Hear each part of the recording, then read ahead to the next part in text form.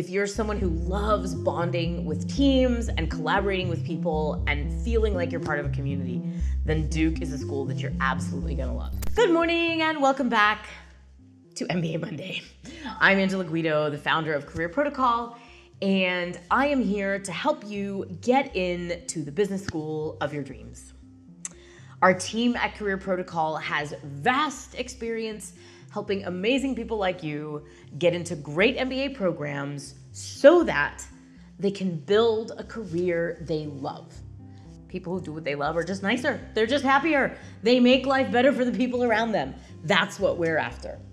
So, if you are applying to business school, one of the schools you probably should very seriously consider is the Duke Fuqua MBA. It's known for creating very happy MBA graduates.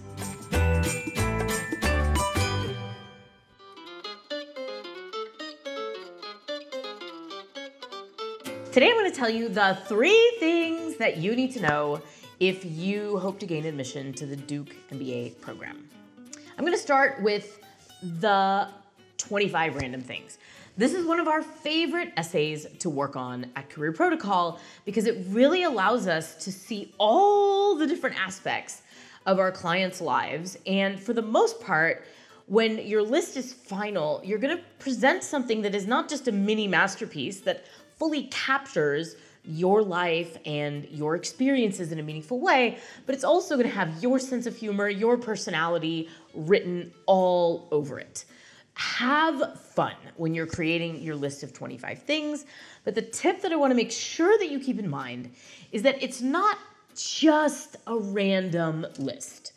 You can mix things up, so, every once in a while someone will have a chronological list of things about themselves, and that is in some ways less interesting than a list that moves around at random and talks about pet peeves and then significant career experience and then family stuff and then what you like for dinner.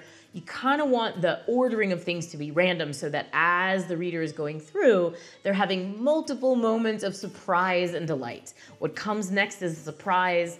It doesn't quite fit with what came before, and it's really enjoyable to read. But that's not the most important tip. The most important tip is to make sure that each line item, that each number, both individually and collectively, are revealing something meaningful about you. So here's a really simple example. Let's say your favorite food is kimchi.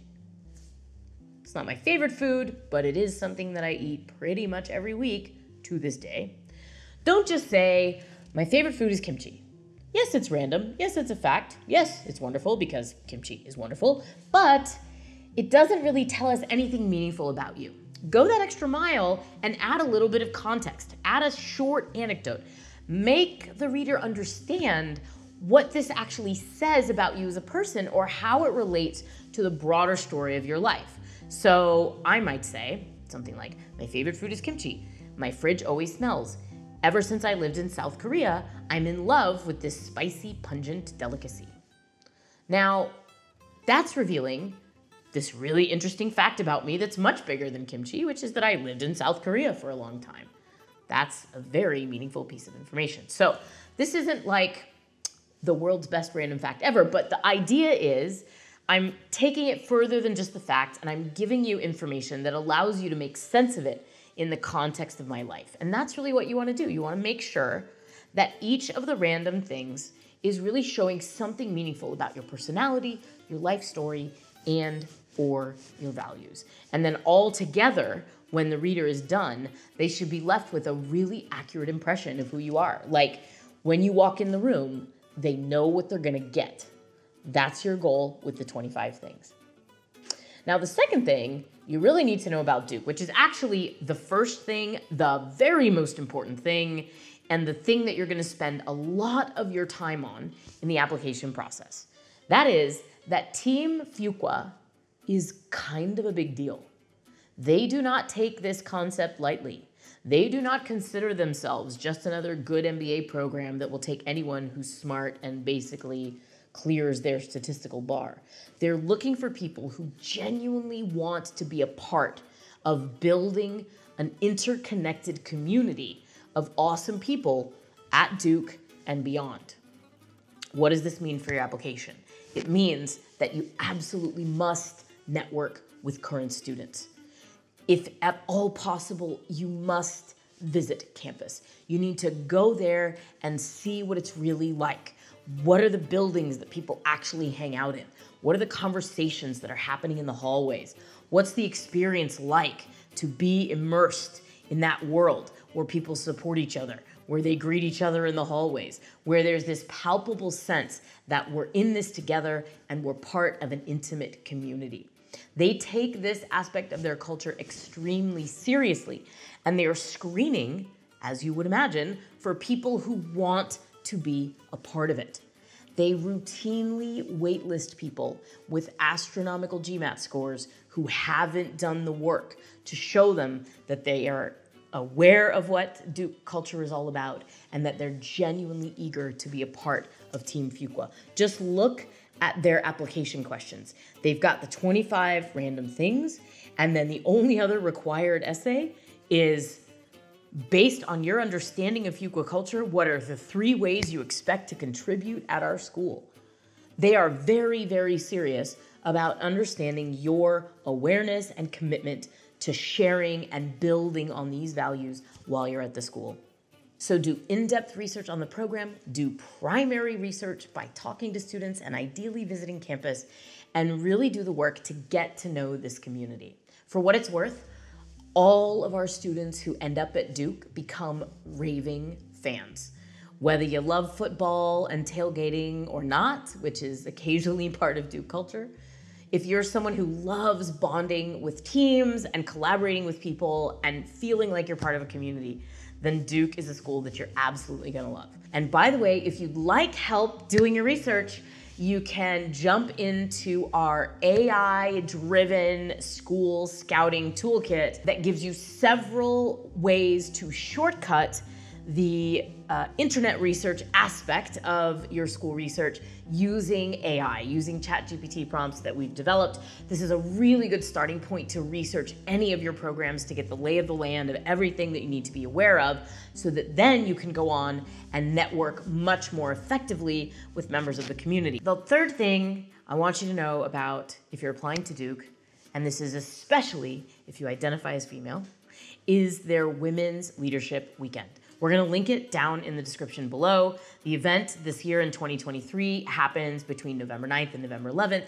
It's a 3-day event in conjunction with the Association of Women in Business at Duke that is the most incredible pre-MBA networking opportunity that you will likely have in any MBA application program, with the possible exception of Michigan Ross's Women's Weekend, which is also really amazing.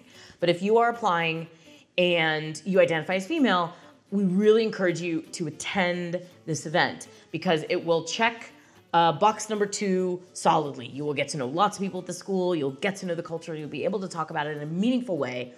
And all of our clients who have gone to this event have emerged raving fans. It led them in the end frequently to choose Duke over higher ranked schools because they really felt at home in this culture and they knew that that was really where they wanted to pursue their MBA.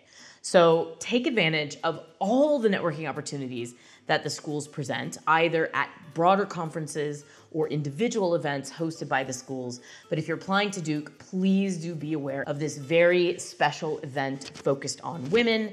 And whether you're applying in round 1 or round 2, go to this event. It will really help your applications and it'll be a lot of fun. All right, those are the 3 most important things you need to know if the Duke MBA is on your list. Here's one last bonus tip for all of you, not just the female identifying. Duke uniquely has the opportunity to schedule an interview without needing to wait to be invited based on your core application submission. The only requirement is that you need to have started an application, filled in your biographical information, and then choose a time to interview. Before, these were only on-campus in-person interviews that you could opt into, but now they also have virtual interviews that are possible. And so if you're someone who feels very confident in your ability to communicate live and in person and to engender a connection in an interview, and you feel like you can do that right now, even before you've completed all the rest of your whole application process, then give yourself an advantage and sign up for one of the open interviews with Duke, and then submit your application later when the time comes or when the deadline comes. That's like a little backdoor trick for those of you who are confident. If you're not super confident or if you don't feel super ready to interview now or before you submit your application, then don't worry. You can just interview with everyone else when interview invitations come out after they evaluate the first round of applications for round 1 and round 2. All right, that's it. I hope Duke is on your list because of all the schools that we send clients to. It is definitely the one where people emerge the most fanatical about their program. They have the best time, they make the best friends, they really love their experience at Duke. I'm wishing you all the best wherever your MBA journey takes you, and I will see you here next week on MBA Monday. Bye. Pew.